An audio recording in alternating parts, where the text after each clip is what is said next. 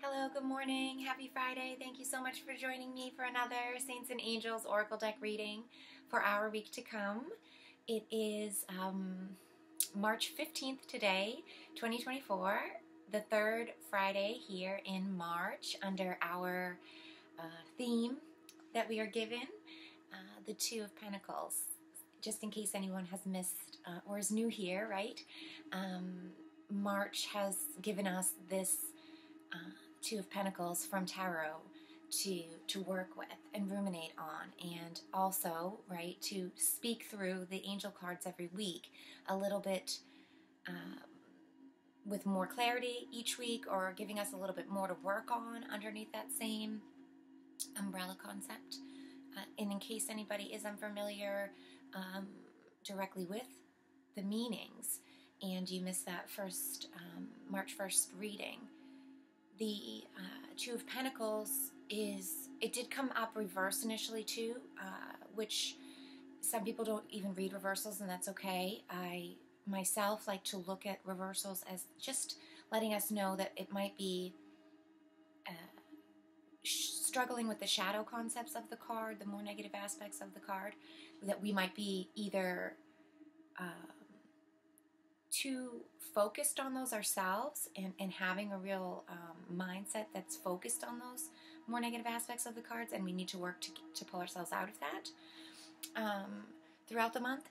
Or it could be saying that our external world, might be kind of poking at us and triggering or causing catalytic kind of scenarios and circumstances around the topic of the Two of Pentacles, right? Which is in itself, Pentacles represents money, finances, material stability and security. So not just fiat dollars and currency, but also anything that you use as a currency, or you think of in your world as a form of that stability for yourself. So, it can be land, it can be stocks, bonds, assets of other kinds. It's basically about how you make your transactions and exchanges in the world. And the two really is all about choice points, yes, this or that. It could be duality. It could be also more of not a this or that kind of, but both of them look really unappealing and perhaps feeling like a stalemate choice, back against a wall, kind of a rock and a hard place type of thing. So if, and even if today, if you're not watching this in real time and you're somewhere in the future, just know that those concepts are larger, longer term energies around you right now, and around the collective and around us right now in the present moment. But yeah, it's a bigger sort of umbrella theme that you have been moving through, and I'm sure you're recognizing and hearing, oh yeah, this and that of the last couple of weeks, 2 weeks or so maybe, have had occurrences of that sort, right? Calling you to discern in that sort of category of, maybe it's a job, maybe it's how to spend money, maybe it's how to save money, whatever. To bring it into the present moment, though, and to talk about now, right? Thank you for listening to the recap. If you are not new, really appreciate that. But we could always use reminders, even if you did watch. Sometimes, especially, I'm finding this new energies, and I'm, since the new year, and now, into the spring energies are coming into the mix, and also the new moon, I feel, was really impactful for me, myself, but also collectively. I've seen a lot of shifts happening and changing and breakthroughs, even in people who are not, awakened. They're more, they haven't individuated from like the consensus collective, really. So I'm seeing even those types having shifts and changes, and it's really been a fast-moving, amplified momentum of energies. Just like finally things are breaking for people. Finally, some people are either like enough is enough, or we're finally doing this together. You know, and it's really nice to see the reflections out there of that. But also, it brings in a bit of a chaotic rush. It's hard not to look at it, especially from somebody like me who's a organized kind of individual. It can seem almost disorganized and worrisome, and like you want to figure it out, you know, for yourself. And that is, for me, a working point to realize, you know, the beauty in the movement, and to know in myself. I don't need to understand and know everybody else's dance steps in the whole procession. I just need to feel mine and do mine and enjoy it. That's the point, you know. Yeah. So if you're feeling those same energies, you know, that's kind of what's been brewing for me, and that's how I've been sort of working through the things in my own world. But yeah. My main point in saying all of that, actually, you know, I skirted around the bush and I didn't even say what I was talking about, which is like the speeding up of time and momentum and the energy collection. Things seem to be a lot more amplified, a lot more alive, a lot more like the potentials feel more solid, like you could just grasp them and go, and they're going to work, to me at least. And that's really a really nice, supportive kind of feeling. So yeah, thinking if there was anything else I wanted to kind of briefly talk about before we did the cards and get ready to hear what they have to say. But I don't think so. So yeah, maybe we'll do a quick little grounding here to just join as a good audience, right? And open our hearts and minds so that we are prepared to hear the messages from our beautiful saints and angels for this week to come, right? So yeah, I'm going to close my eyes and lead us just through a little meditation quickly. You feel free to close yours and follow along. You can listen if you can't close your eyes right now, or you're doing something, or that's just not your thing. That's okay. You can watch or just listen along. You know, it's nothing too intense or long. Hopefully. Sometimes I get a bit carried away. Okay, so we're going to close our eyes, like I said, or perhaps you could just relax your gaze. If you'd like to sit or lay down, get comfortable, adjust yourself for a minute.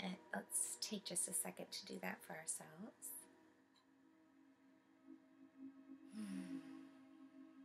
Taking a few conscious breaths while we do it.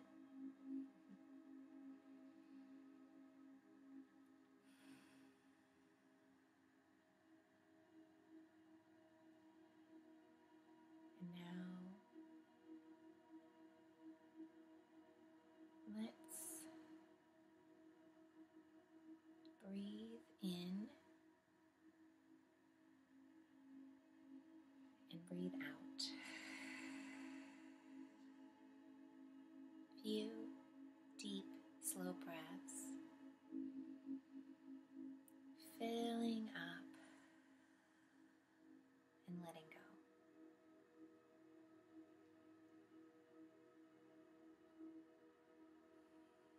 Notice the quality of air and the quality of your breath.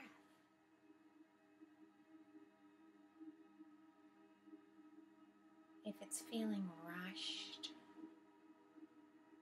and forced, try to slow yourself down.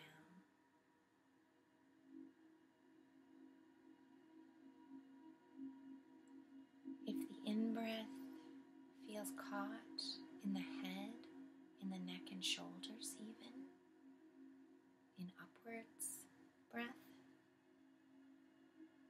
try if you can to bring the breath down on the inhale.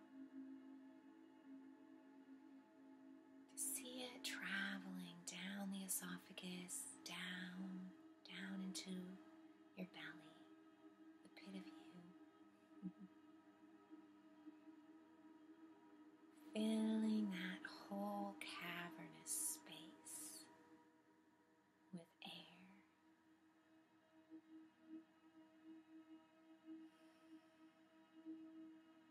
See the exhale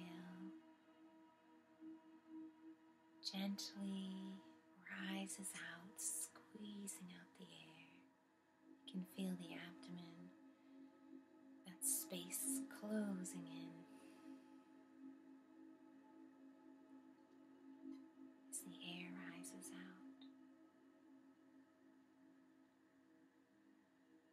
Again, see the air pulling in, flowing down like water would flow down waterfall. Filling up like a pool down in your diaphragm.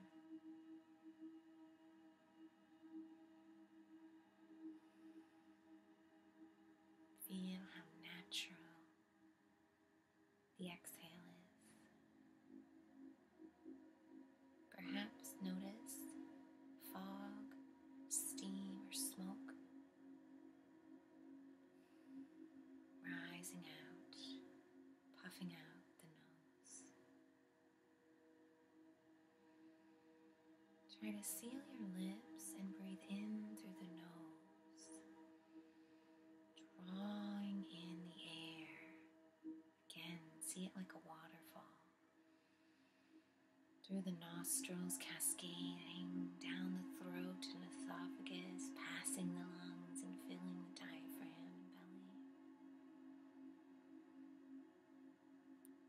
Try holding and retaining comfortably. Feel that pool. See it as a whirlpool, majestic, magical, just there for you. Let the exhale rise up and out whenever is comfortable. Breathing in,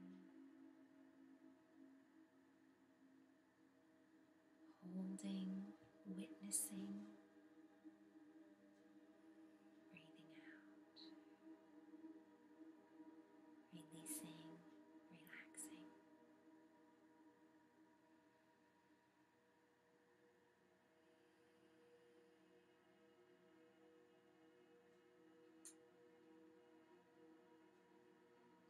Let the visualization and the sensations build inside the imagination and inside the body vessel too.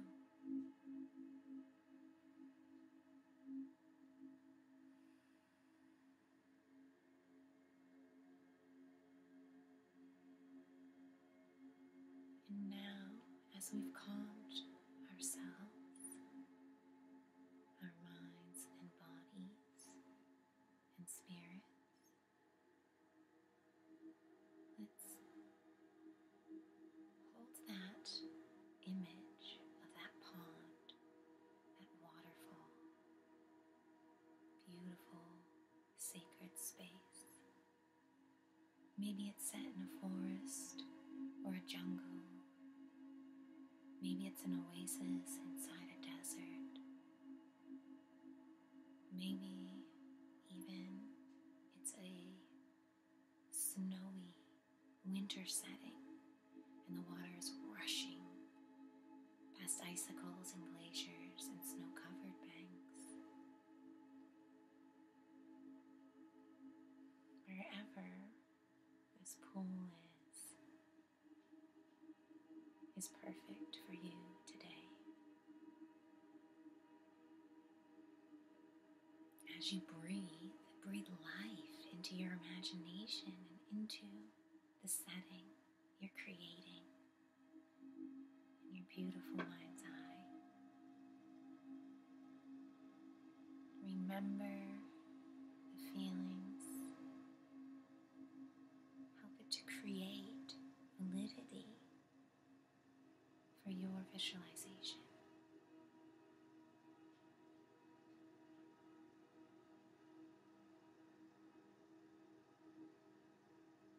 Try to bring sounds, smells other life, whether it's animal movement or other people, background smells and sounds.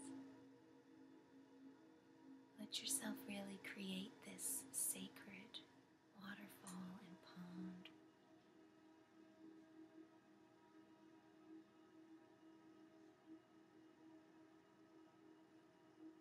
Now, look down, see your feet. Are they bare feet or sandals or shoes or boots? See them on the ground as they are. Feel their placement. Feel maybe sand, dirt, leaves. Maybe it's boots, stability, security.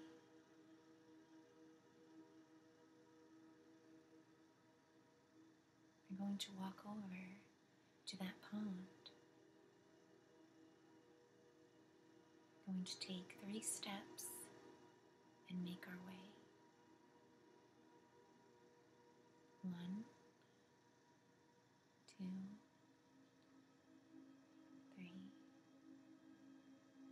You're there, kneel down at the edge of that pond. Notice, is it bubbling? Is it busy? Or is it still?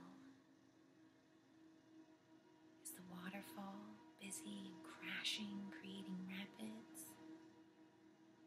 Or does it land gracefully, creating gentle ripples and waves?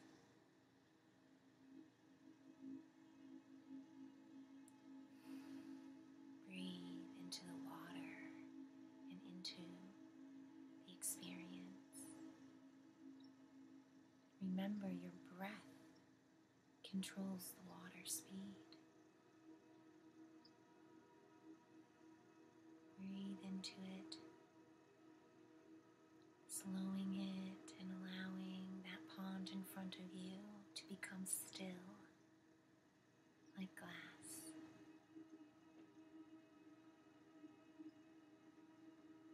Now lean over and peer into that pond.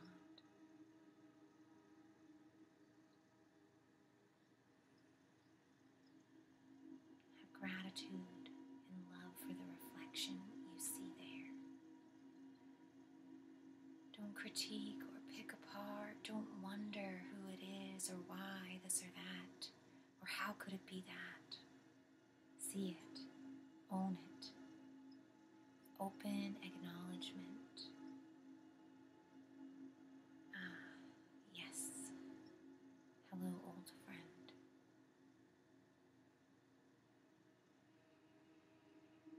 Thank you. Thank you. Thank you. Take a moment to just gaze into that image. If the water is busy, if your mind is busy, just breathe. Slowly in and out. Remember that cascading sensation of the air spilling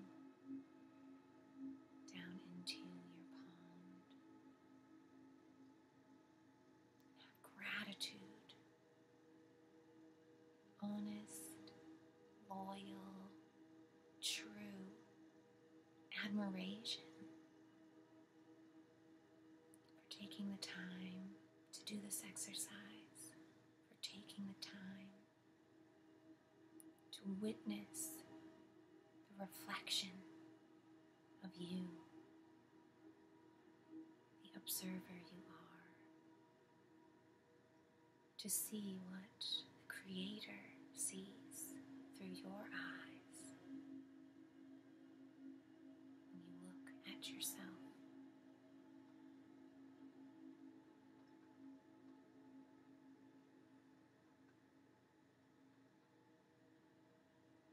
Have a smile. Feel unconditional love for the unique individual as you do this, and as you truly connect with your reflection, the sun catches on the water, sparkling, so bright. You notice changes in your reflection. You see face after face flickering there where your face was before. Maybe parents and friends, children, grandparents, extended family. Maybe it's strangers or people you don't even like flashing in front of you, reflecting back at you through the light, through the love of the Creator, the Sun, who sees all, watches over all, the Logos.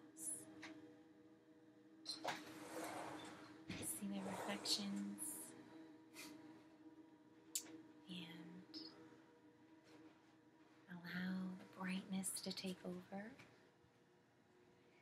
creating white or golden, perhaps it's a crystal reflection, many coloredness, filling up your very sight, your entire being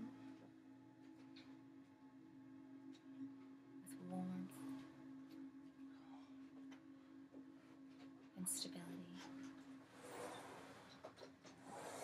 As bright and as sturdy as our great sun.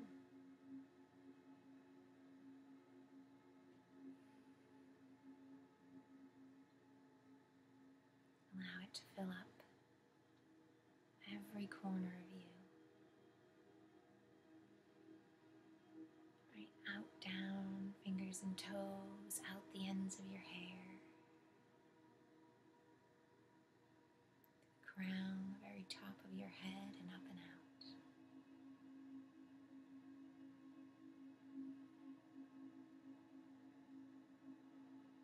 As it raises above your head, up and out, see it like the rays of the sun beaming down on you.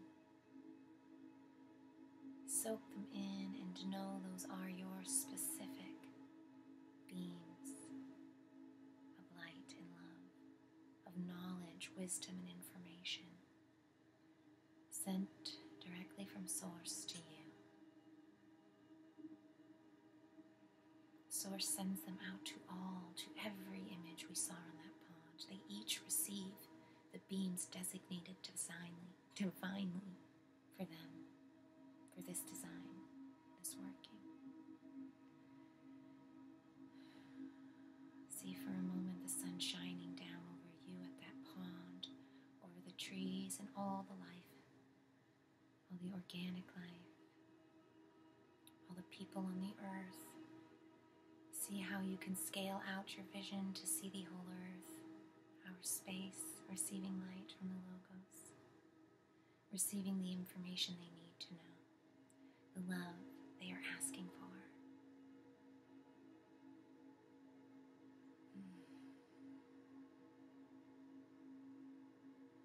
Perhaps you'd like to bring your hands together in prayer or at your heart center, or maybe just hold gratitude in your heart for this vision, the whole, blessing it and thanking it for its divine purpose.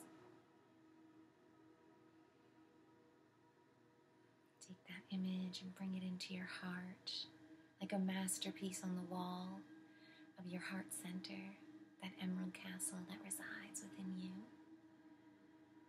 Plaster it there, remember it always, honor it. Just as I honor you and I honor all of us for taking this time, for sitting down, creating a space of honesty and recognition, of open hearts and minds. Thank you, thank you, thank you.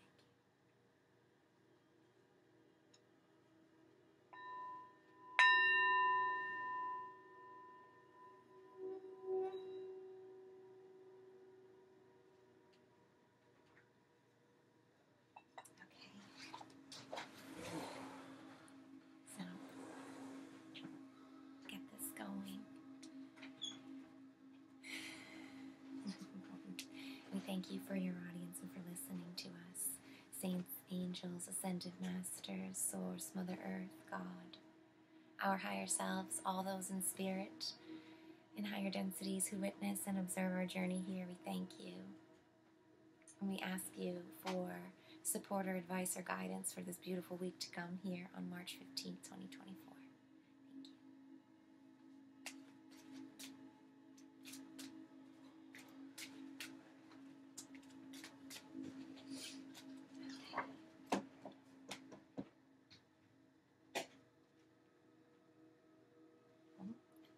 This is one I haven't seen in a while. Commitment. Ah, what a beautiful image as well, commitment, with your guardian angel. So guardian angels, internal working, right? Where we know we have the strength, our angels know we have the strength to do the work this week. To hearken into our commitments and redefine our commitments, right? This is so synchronistic to how I've been refocusing on foundation with myself. 23. Although you may have experienced difficulties or fear, this card is a message from your guardian angel to stay committed. Honor your promises to your loved ones and keep your word to yourself and others. If you're feeling conflicted about having enough time for your responsibilities, then call upon your angels to help. You appear to be worried about a decision that you're grappling with. This card reminds you to follow through on your dreams, goals, and intentions. Stay committed to your priorities and give them the daily attention they deserve. Oh, so reminded of important role, we're designated with, we're burst into. It's so crucial. Remember that you're ultimately in charge of your schedule. You have the right to say no to requests that pull you away from your commitments. Your angels can help you when you feel overwhelmed or overcommitted. To receive heaven's aid in this matter, give the entire situation to God. Be honest with yourself and your angels about your feelings, including any guilt or sense of obligation. These emotions can drain your energy, making it even more difficult to fulfill your obligation. You are loved and honored by heaven, which has your best interests at heart. In addition to caring about the welfare of your loved ones, your guardian angels enfold you with their loving wings and help you to enjoy yourself, to enjoy yourself as you accomplish everything on your list. Wow. What a beautiful message, and really relevant for myself, but I hope it's very relevant for you too. I hope you hear messages in there that are divinely directed into your world and specific to you.